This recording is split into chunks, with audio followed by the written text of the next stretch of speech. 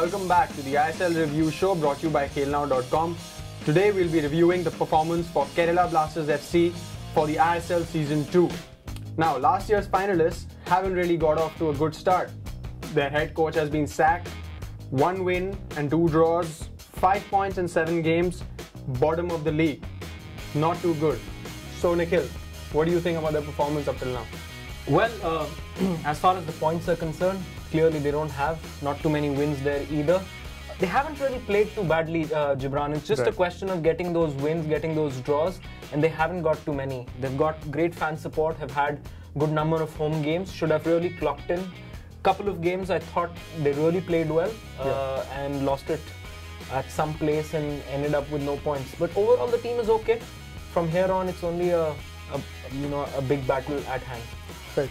Now, just to look at the positives, who do you think have been the standout performers for Kerala? Mohammad Rafi has fairly been outstanding for them. They've had a few players who I think are fairly good. You can't call them standout performers when your team doesn't really get a lot of points on the board. But look at, starting from the back, Stephen Bywater has been a good performer, very, very assured of his collections, his distribution.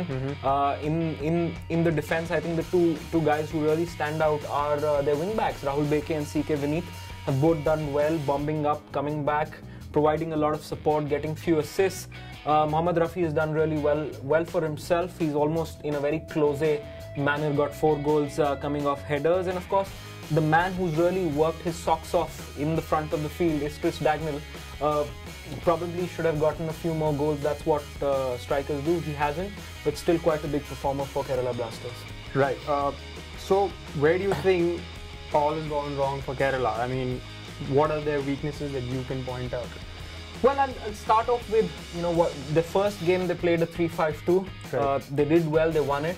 But ever since that formation hasn't really worked for them. And just to illustrate this is a screen grab from their loss against Goa. This is the 45th minute. Yes, they're 1-0 up, but look at the number of people they have in their own half. The entire team is in their own half while the ball is at halfway line. Right. So you're putting a lot of bodies behind the ball. While that's a good thing, that shows organization, but if you're that defensive, there will be teams, there will be players who will punish you.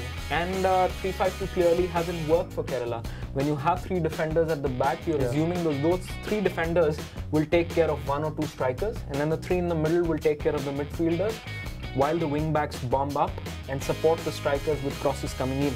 That clearly hasn't happened. So they needed some kind of incisive edge in the final third. That's missing. So you see a lot of first touches, finishes from Sanchez, Warsaw, from their other strikers. The midfield hasn't really controlled it. So they're always hoping to score one and defend, which clearly hasn't happened. They should also probably close games. They led in Pune. They led in Goa. They should have closed those games out. They haven't been, and as a result, they find themselves at the bottom of the table. They've been playing too defensive this season. I think so, and their formation is not supporting the kind of players they have. Right. You need exceptionally technical players to play that 3-5-2 formation. It's not very easy for people to understand, and barring the Italians, I haven't seen too many people put that 3-5-2 formation and perform outstandingly. Right. So in your opinion, Nikhil, what is the way forward for Kerala now? It looks like a very, very tough road for them. They've got 3 home games. The first thing is to make the best out of it. They can't change much about their personnel right now, so they have to hope that Watts and Dagnall and Mohammad Rafi and Manandeep get a few goals and then defend stoutly. They go away to make a point or 2 away, even a win. It's not impossible, Gibran. We've seen Goa do remarkably well last season. Looks a little tough for Kerala Blasters right now, but I'm hoping a change at helm will help them come back strongly into the Indian Super League. All right, thanks, Nikhil. Thank you for watching the ISL review show brought to you by KhelNow.com. Keep watching. Thank you.